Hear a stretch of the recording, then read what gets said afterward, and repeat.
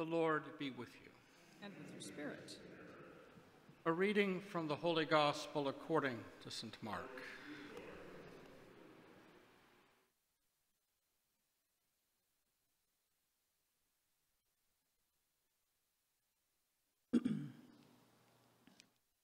As Jesus was leaving Jericho with his disciples and a sizable crowd, Bartimaeus, a blind man, son of Timaeus, sat by the roadside begging.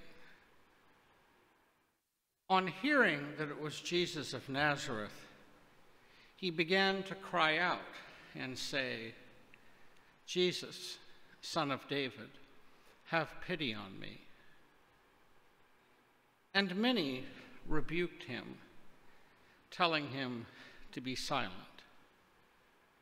But he kept calling out all the more, "Son of David, have pity on me." Jesus stopped and said, "Call him." So they called the blind man, saying to him, "Take heart, get up. Jesus is calling you." He threw aside his cloak, sprang up, and came to Jesus. Jesus said to him in reply, "What do you want me to do for you?" The blind man replied to him, "Master, I want to see."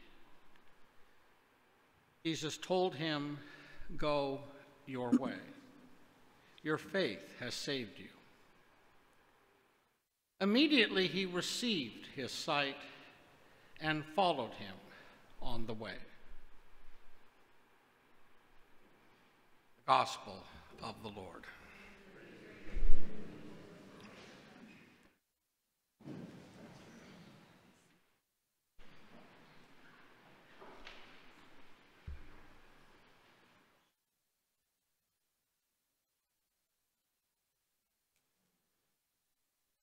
The site of the healing is important, because Jericho is a type of hell, a type of where we start from on our pilgrimage toward home. Jericho is an ancient city, 8,000 years old at the time of Jesus. It's 850 feet below sea level. The Dead Sea is to its south, around whose shores now stand, or then stood, the ancient ruins of Sodom and Gomorrah. And when we greet our Lord and the disciples, they're on their way out of town, a good direction in Jericho. They're heading up to Jerusalem, and literally up, thousands of feet of an ascent. It is this last ascent of Jesus that will end in his passion and death. So that's the context. And along the way is stationed a blind man. Now, blind men always stand in for us to some extent because we're spiritually blind. So they stand in for us. His name is Bartimaeus, son of Timaeus, and as would have been the norm of that day, he's begging by that roadside. Many pilgrims, of course, pass him by, but he's stuck in Jericho. He's not going anywhere. Blind men don't walk up to Jerusalem. As they approach his spot, he cries out to Jesus, "Son of David, have pity on me." He's heard of Jesus. He can't see, but he can hear. That's what you're hearing now. We start with the gospel proclaimed, and then the sacrament received. It's always this way. You hear first the gospel, you receive it interiorly, and then you can receive the fullness of Christ. That's sight. Why heaven is called the beatific vision.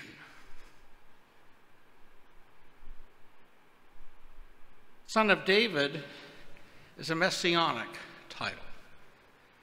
The first time in public someone's called him that.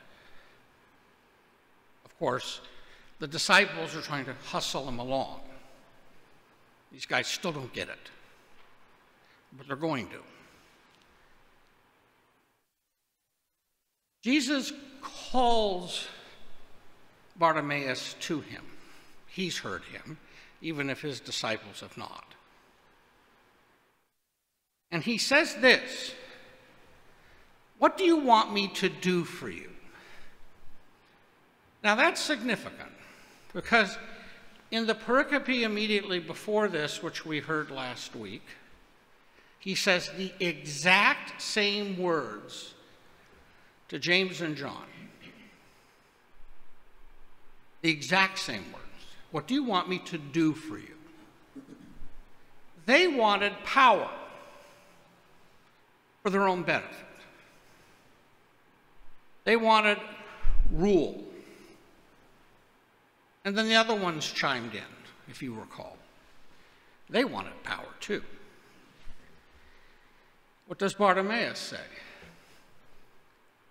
Now consider this. The disciples, those on Jesus' team, want to pass him by. So what does Bartimaeus, the person they want to pass by, say to Jesus?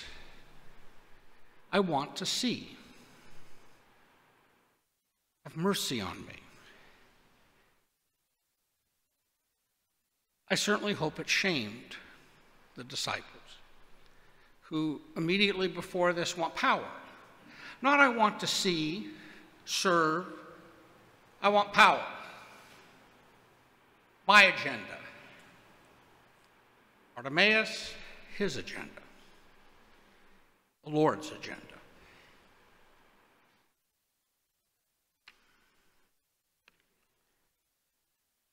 And what does Bartimaeus do after this? He throws off his cloak, rushing to Jesus. This is a sign of baptism. The old man sloughs off the old self like a snakeskin, taking on the new self, the new man, the new Adam in Christ. And then he follows him. Jesus says, "Go your way." Not dismissing him, go your way. But he knows his way now, for he sees and he follows them to Jerusalem.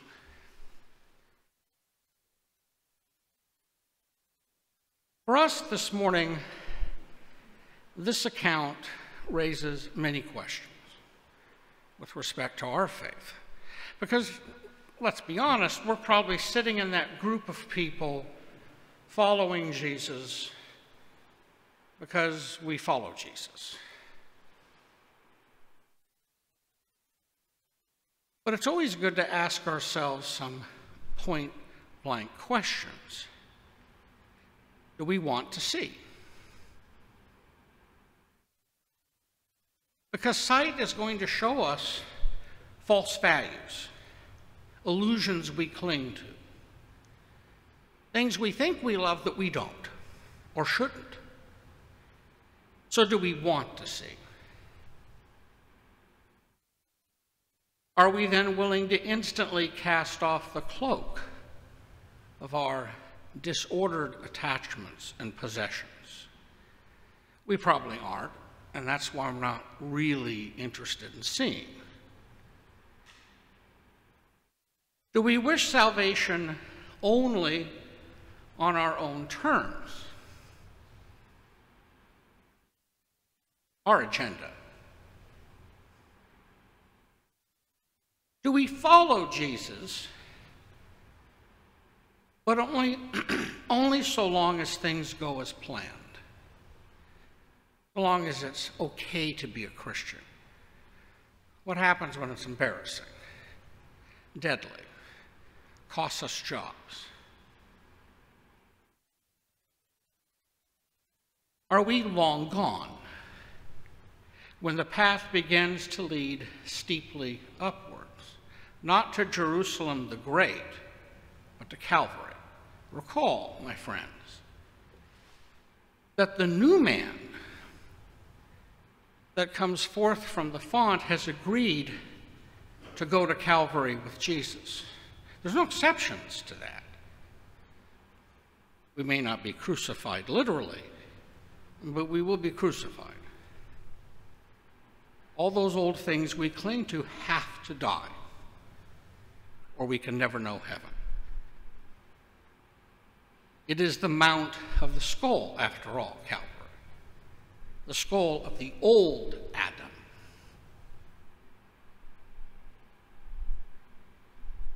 Do we see now and do we recognize our own blindness?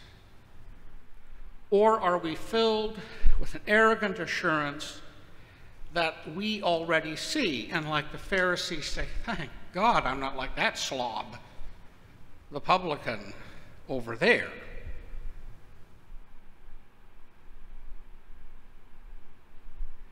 For if we're so filled, how can we approach this altar this morning and have any room within us to receive our Lord and Master in fullness? So, my friends, pray to Bartimaeus. Ask that he help us to learn to really and truly and deeply beg with persistence to the Lord Jesus. And in doing so, not to take no for an answer.